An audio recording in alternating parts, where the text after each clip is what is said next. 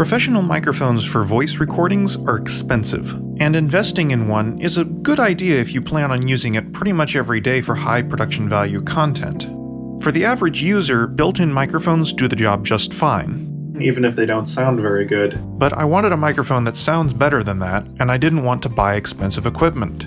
I found a great solution, and it was in my pocket the whole time. Here's what you do. Download this app,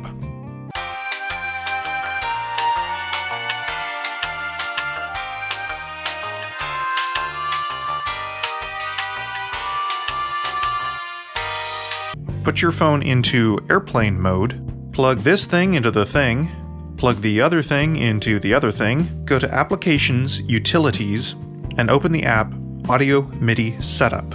Then go to Window, Show iOS Device Browser, and then hit Enable. Open the downloaded app on your iPhone and turn off your screen, and you're good to go. Your iPhone should now appear as an input device on your system preferences and any application that records audio, like Audacity, Adobe Audition, and GarageBand. The audio sounds pretty good, although you might add a bit of noise reduction, compression, and EQ to polish it up a bit. Tips: since the mic doesn't have a pop filter, you might put a towel or thin bit of cloth over top to reduce the noise you get when you pop your P sounds. Also, if you don't have any acoustic panels to suppress sound reflection in your recording environment, record in the middle of a room with the least amount of acoustic reflections you can, like a large carpeted room. That should be good enough. Make sure you find a place that has the least amount of noise sources. Turn off fans, air filters, air conditioners, and pretty much any other electronic device that could create background noise.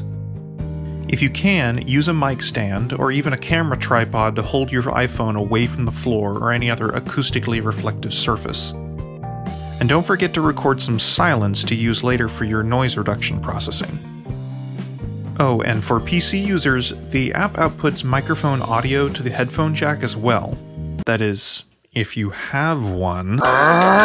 So if you got one of these cables, you can just plug straight into the line in on your computer and record from there. Just make sure the volume on your iPhone is at max to get the best signal. Happy recording! Okay, bye.